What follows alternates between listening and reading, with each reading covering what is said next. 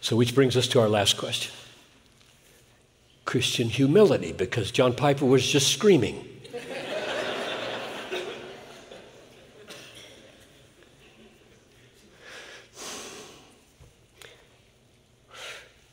If you take your stand against the culture, if you let words come out of your mouth in a blog or in a sermon or in a conversation at work, you let words come out of your mouth that the culture has considered that's canceled, then you will be accused of arrogance and other bad names. But I'm most concerned about arrogance because God hates arrogance. God hates pride. He hates it more than adultery. And the question is, will the accusation of pride tomorrow, say, or let's say Monday at work, you have just spoken an opinion and they bristle. You say, you believe that? Yeah, I do. Why? I believe God taught that in His Word. What if the next sentence is, who are you to speak for God? That's the most arrogant sentence I've ever heard come out of a human mouth. Now what? Now what? That's where we're going to end, is trying to come to terms with that. It's not new that the world has hijacked the word arrogance and equated it with conviction. It's not new that the world has hijacked the word humility and equated it with uncertainty. The reason I say it's not new is because G.K. Chesterton wrote this in 1908. We suffer today, what we suffer from today is humility in the wrong place. Modesty has moved from the organ of ambition, and modesty has settled on the organ of conviction, where it was never meant to be. A man was meant to be doubtful about himself and undoubting about the truth. This has been exactly reversed.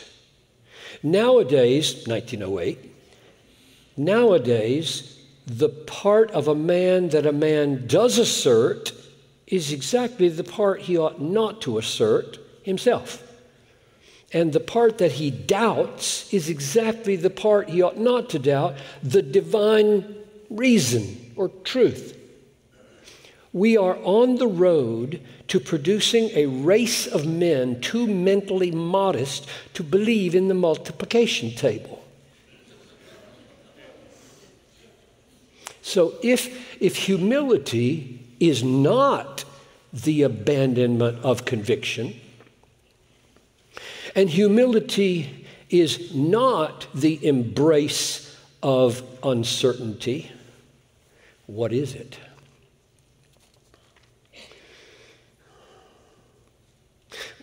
We're called in the New Testament to have confidence.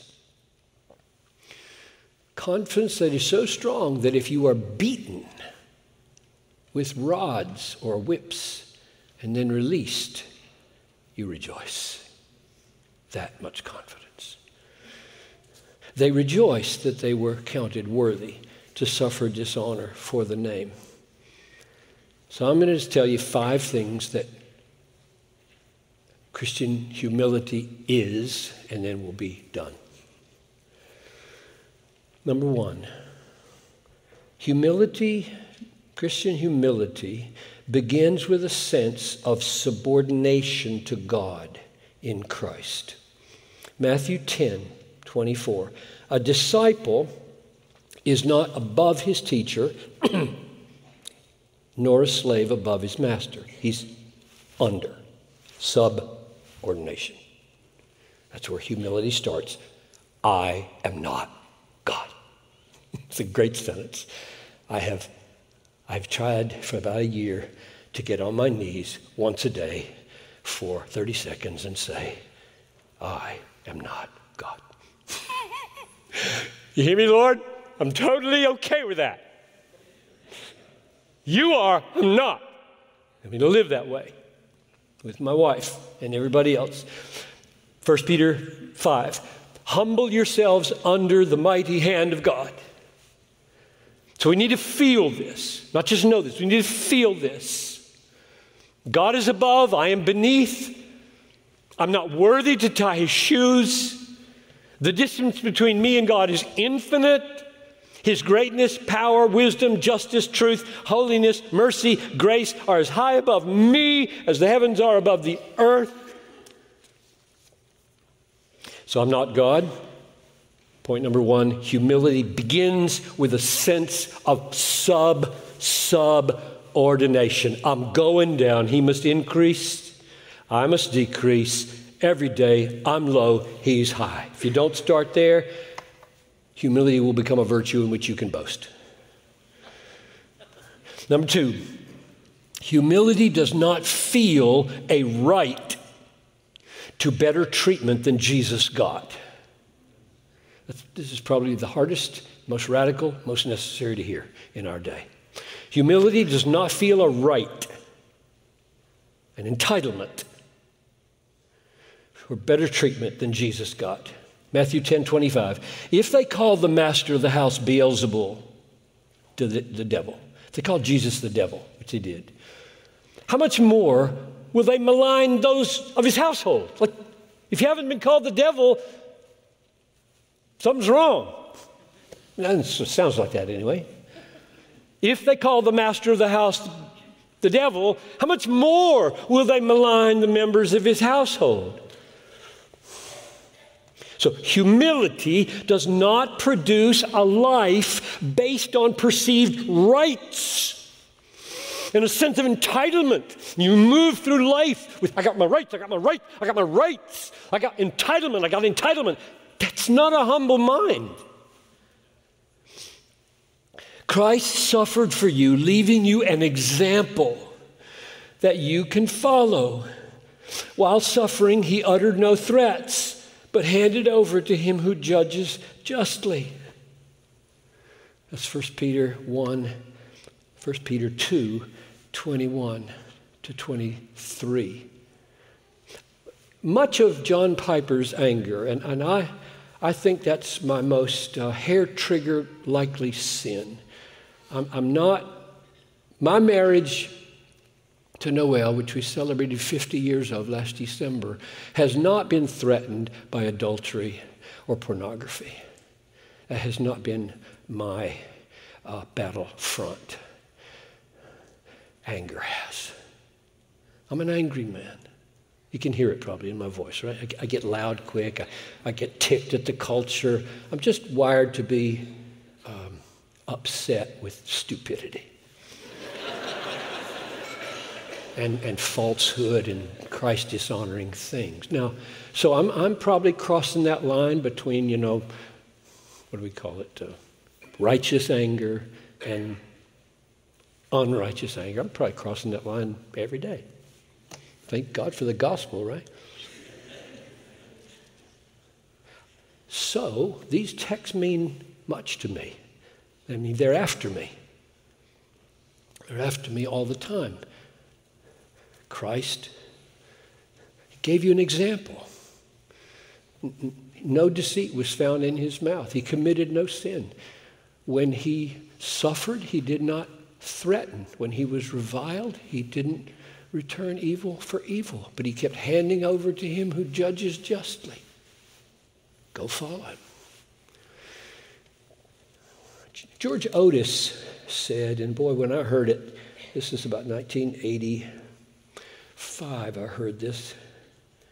George Otis said, Jesus never promised his disciples a fair fight. I thought, that is so right. And how many of you get bent out of shape when you're in the fight and you're like, that wasn't fair.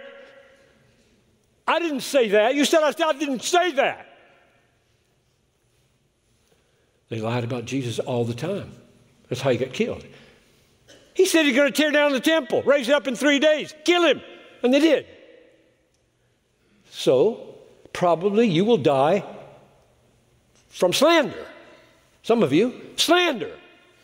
They said lots of true things about me and I get to die a glorious romantic life on the mission field. No, they're going to lie about you. And you'll die because they said false things about you and it won't be glorious. It'll be Jesus-like. So I just plead with you that if you want to be humble like Jesus, who didn't count equality with God a thing to be grasped, but emptied himself, then you can't walk through life with a sense of entitlement and rights as if you should be treated better than Jesus. Who do you think you are?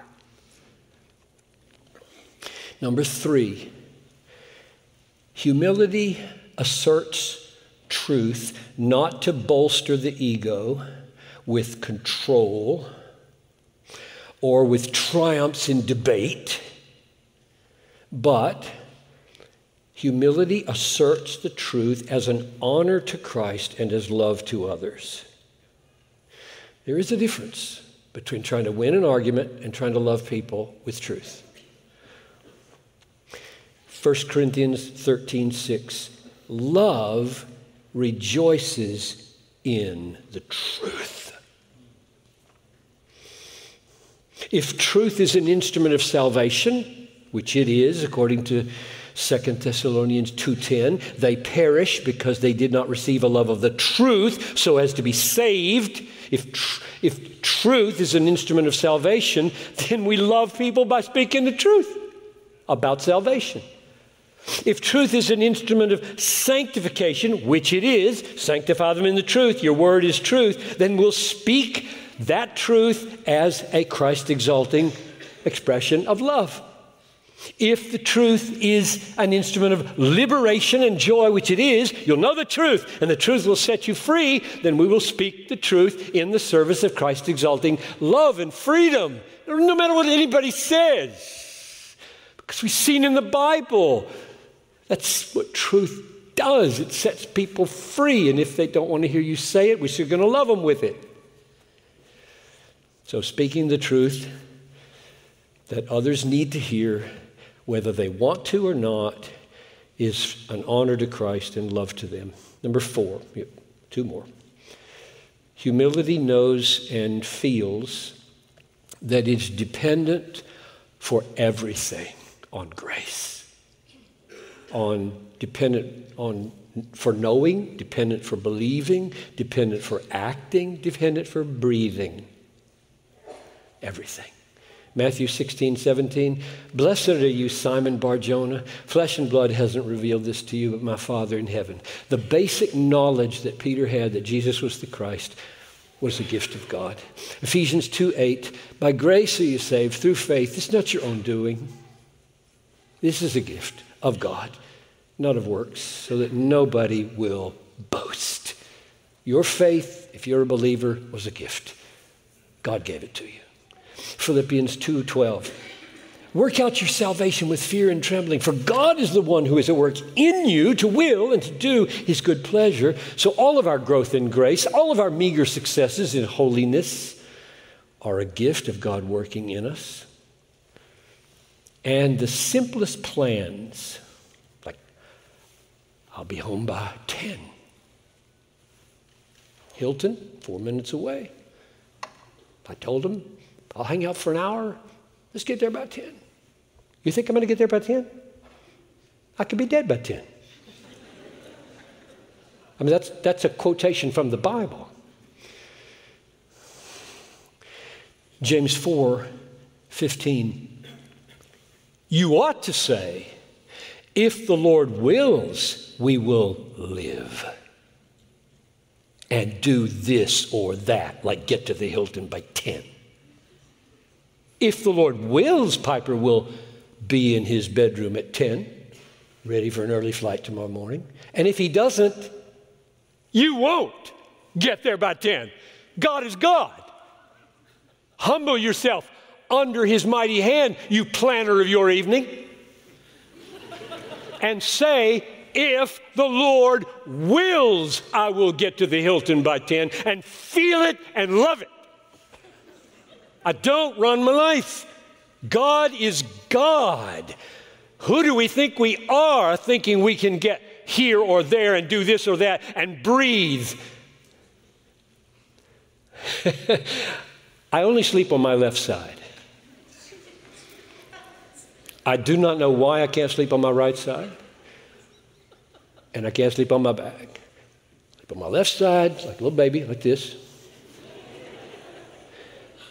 And regularly, I drop my hand down and take my pulse.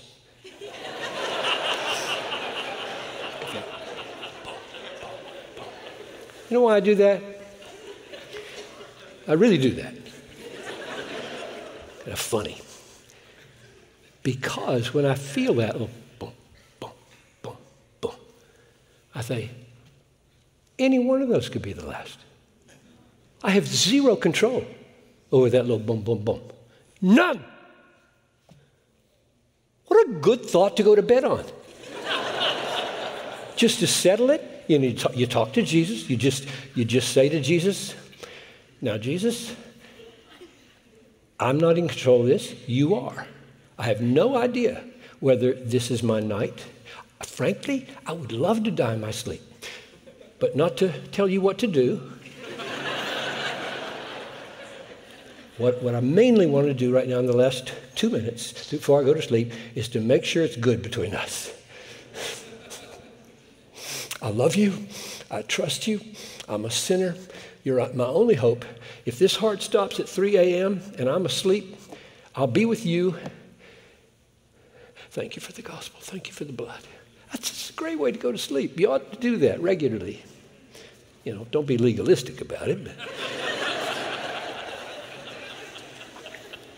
Okay, so the fourth, and I'm almost done, the fourth trait of humility is that humility knows and feels that we are dependent on grace for all knowing, believing, acting, breathing. You walk through life and you just know He's God. I'm not, and everything I receive is a gift. Lastly, humility knows and feels that it is fallible, and so considers criticism and learns from it, and also knows that God has made provision for unshakable human conviction, and that He calls us to persuade others. You hear the kind of paradox, right? 1 Corinthians 13:12. Now we see in a mirror dimly, but then face to face. Now I know in part, but then I will know fully, just as I have been fully known. That's a humble posture. I'm not infallible. I don't know everything. There's much I need to learn. If I'm not infallible and you have a beef with me, it would be wise for me to just hear you out. I might reject everything you say, but maybe not, because you might see something I don't see. It's good to be married, by the way. It's really good to be married. My wife has spared me many imbecilities, stupid things that I shouldn't say. Proverbs 12:15. A wise man is he who listens to counsel. So we're not God, we're sinners, we're finite, we're culturally conditioned, and therefore we're fallible, and therefore James says we make many mistakes with our mouths. James 3, remember? Make many mistakes. If a man makes no mistakes with his mouth, he's got his whole body under control. He's a perfect man, which is not true for anybody except Jesus. So we must remain teachable. Where would you go for a verse on teachability? A humble person is a teachable person. Like if you come up here afterwards and you take my hand and say, I think the way you handle James 4:15 is not right. my response to that should not be to bristle with, I'm the preacher. Who do you think you are? I mean, that would be an absolutely insane, arrogant, stupid, imbecilic thing to say to you. I would say, I hope, what did I get wrong? And you would open your Bible and say, but what about this word? And I would say, maybe. I hadn't thought of that, which happens pretty often. Somebody asked me, have you thought of this? I said, never thought of that. Here's the verse I would go to, James 3:17. The wisdom that is from above is first pure, peaceable, open to reason. The wisdom from above, pure, peaceable. Come, let us reason together. I don't know everything. You don't know everything. Tell me where you think I made a mistake. I'll tell you why I don't think it was a mistake. Can we try to persuade each other? The good old-fashioned way, not calling out and tweeting. So humility knows that God has made provision for unshakable human conviction as well. Listen, 2 Corinthians 5:11. Knowing the fear of the Lord, we persuade men. Can't be wobbly on that if you're going to persuade men. Or Titus 2:15, speak and exhort and reprove with all authority. Let no one disregard you. Whoa. So you can't seek to persuade anyone humbly if you have no convictions. You can't speak humbly with authority if you have no convictions. Now, we're almost done. If somebody comes to you and they say relativism is really the humble posture, okay? You can't really know what the truth is, and your truth and my truth might both be right, and we just can't know, and your truth and my truth are equally good. We just need to go our own way. And a lot of people say, well, that's a really humble posture. It's not. You know why it's not a humble posture? Because if there are no objective truths that you can know, then you're free to be your own God, which is very attractive to fallen human beings like me. I would like being God, except that I love God. But if I didn't know God, I think there's nothing I'd rather be than God. Like tell you all what to do, how to serve me, do what make me happy. So if there are no objective truths that I have to submit to as realities outside myself, I'm God. Do what I want to do. A judge and jury in every controversy, me.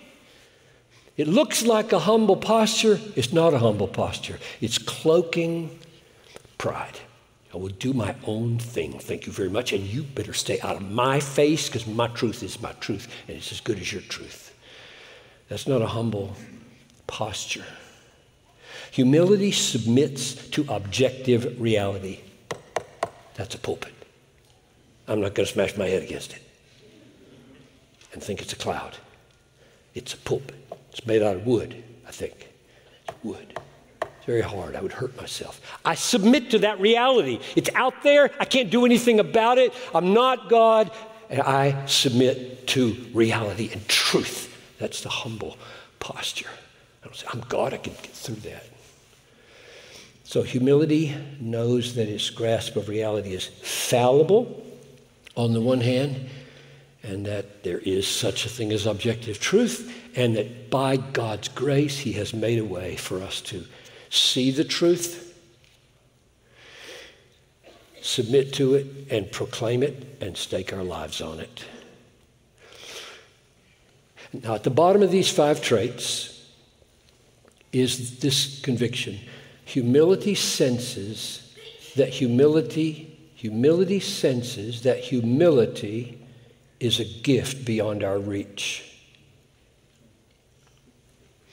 If humility is the product of reaching, I will boast that I have reached it.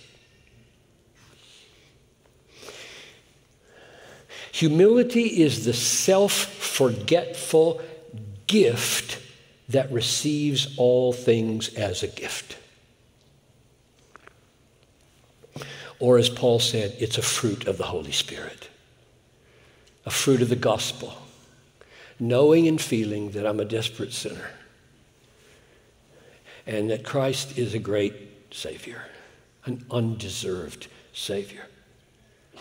Or one could say, Christian humility is the greatest, or Christian humility in the greatest cultural conflicts is the fruit of serious joy. Joy in the immeasurable, unshakable, undeserved riches of Christ. So here's my closing exhortation to all of us. 1, submit to Christ as supreme. 2, don't expect to be treated better than Jesus. 3, tell the truth in love for Christ's sake. 4, receive all of life as grace. 5, be teachable, but not wishy-washy. Be done with all boasting in men. For all things are yours, and you are Christ's, and Christ is God's. So stand firm in serious joy. Let's pray. Father in heaven, I pray now that you would take whatever I have said that's true and by your Spirit seal it to every mind and heart in this room. If I have said anything amiss, that's where we need canceling. You do the canceling. And I pray that you would unite us in the kind of serious joy that comes from Christian education that leads us into liberty in our interactions with the culture rather than control, and makes us humble. I pray this in Jesus' name.